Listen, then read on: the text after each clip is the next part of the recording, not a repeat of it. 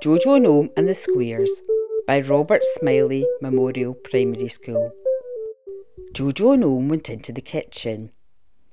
His Auntie Molly was wrapping a present on the kitchen table. It was a big square box and she'd covered it with wrapping paper. "I like wrapping square things," said Auntie Molly. "A square has 4 sides all the same size. Much easier to wrap."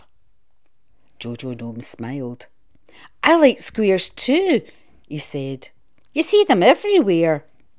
JoJo Gnome then thought about some things that had square shapes in them. The houses in the village, a robot toy he had with a square head. One of his toy cars was a square shape. And there was his last birthday present.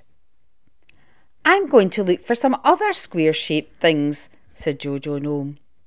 What other square things did JoJo Gnome find? At our Smillie school, these are the things we thought JoJo toys are nice. A box. A book. A picture. A present. A mirror. A table. A window. This is what we packed. What square things will you find?